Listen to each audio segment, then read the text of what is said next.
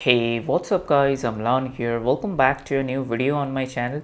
It's been a few days that I have uploaded since my last video. So in this video, we're going to talk about iOS 16.2 beta 2 update on my iPhone XR. So as you can see, this is an iPhone XR, and in this video, we're going to talk about this iOS 16.2 beta 2, what are the new features and what are the bug fixes and how's the overall performance just after updating on this iPhone XR. So as you can see from the screenshot, so it came in about 504.5 MB on my iPhone XR. If you're having any other devices, the update size should be between 500 to 700 odd MB. So let's have a look at this update, and let's talk about what's new, what are the new features. So make sure you watch this video till the end. But before that, if you're new here and happen to enjoy this kind of videos on my channel, do give this video a thumbs up and also consider subscribing to the channel. Now with that being said, let's get right into the video. Alright guys, so the first things first, let me go to the settings, general and about section. If I tap on the iOS version, as you can see, the new build number is 20C5043E. So the previous build number also was ending with E, and the current build number with iOS 16.2 beta 2 update, the letter E is at the end. So it means that we are going to see a couple of more betas before we get to see the public release or the iOS 16.2 RC update. Now let's talk about the stuff I have, before updating. I have taken a screenshot. I got this update yesterday night. So let's see whether I can find that. As you can see, before updating, the storage was 26.83 GB. And after updating, if I take a look at the storage, so sadly the storage is little bit decreased. It is around 25 GB now. And for other phones, I've heard that there is a new modem firmware, but for iPhone XR, as you can see from the screenshot, before updating, the modem firmware was 5.01.00, and after updating, still the modem firmware is 5.01.00. Let me know if you have a different phone like iPhone 11, 12 or 13, and if you have received a modem firmware or not.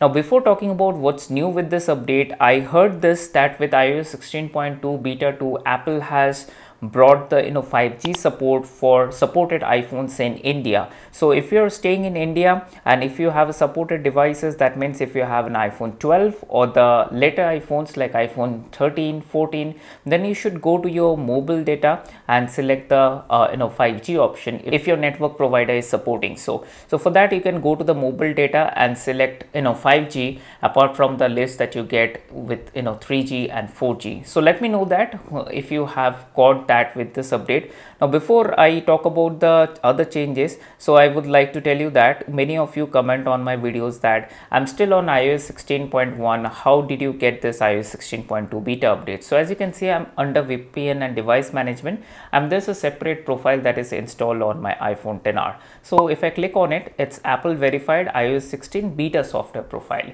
So unless and until you have this profile installed on your iPhone, you won't be able to receive this beta update. So I always say this initially on every video because so that none of you get confused. So that's what I wanted to highlight again here. So now that out of the way, let's talk about what's new. So the first thing I noticed, if I click on software update, and it just checks for the update as it does. But as you can see, before I talked about this with iOS 16.2 beta 1, the font was a little bit on the bolder side, but now it is back to normal. Now one other thing I noticed, if you go to the settings with iOS 16.2 beta 1, we had the live activities and stuff, and if you were using the Apple TV application, and nevertheless, if you just go to this TV application, let me find that. If I click on that, and as you can see, if I click on this live activities with iOS 16.2 beta 1, it was empty. But as you can see with iOS 16.2 beta 2, now there are two options which says allow live activities, and there's a check, and also more frequent updates. It says allowing more frequent updates lets you see more real-time information, but it can drain your battery faster. So these two options are available within the live activities inside this Apple TV. So if you're using live activities, if you use Apple TV application for your daily streaming, so then you can use this feature. So apart from that, there's improvement on this Freeform application. So Freeform is a collaboration or the shared tool that you use for your team members to discuss something, or to innovate, or to make a presentation maybe. So Apple with this iOS 16.2 beta 2, they have improved this. So earlier what was happening, it was not syncing properly. If I click on the boards from here, if I go back, I have at least right now one board. So what was happening, it was not syncing properly, but with this update Apple has made improvement to this, so hopefully this works better. Apart from this, Apple also made a lock screen customization. So if I click on this customize and select lock screen, if I select this three dots, so right now there are two options, show photo in library and depth effect. So previously with iOS 16.2 beta 1 and with earlier iOS updates, it was just the depth effect option, but you now have the additional option which says show photo in libraries. That option is new, that is present in the lock screen. I just wanted to highlight that. Apart from that, there are a few other changes here and there as well, but nothing major because these are beta updates. And the major thing with iOS 16.2, we got this freeform application, so that was there. If I talk about the battery health, because this is the initial day while I'm using iOS 16.2, I won't be able to give you a clear picture on the battery, but if I go to the battery health, since this is not my primary device, as you can see the battery health is still 88%, which is great after almost 3 years. So after updating, the battery health hasn't dropped. And if I talk about the battery life, as you can see from the battery graph, I hardly use it, but I'll try to use it and make a follow-up performance and review video during the weekend, so stay tuned for that. So with iOS 16.2 beta 2, these were the changes that I was able to notice. So one is your regarding the live activities, and there is this lock screen customization. If I open this iOS 16.2 developers website, and even you can open the same from the feedback application, as you can see there are a couple of issues. They have mentioned that they have fixed some issues with iOS 16.2 beta 2 and also with iPadOS. So when typing in Chinese, selecting an option from the candidate bar is unresponsive. So they have fixed that, and there are still some issues with freeform application. They're still working on that, and the issues like storage manager and things like that are still present. So you can actually go to developers.apple.com and select iOS 16.2 beta 2 to see all the changes that Apple has brought and all the bugs that they have fixed.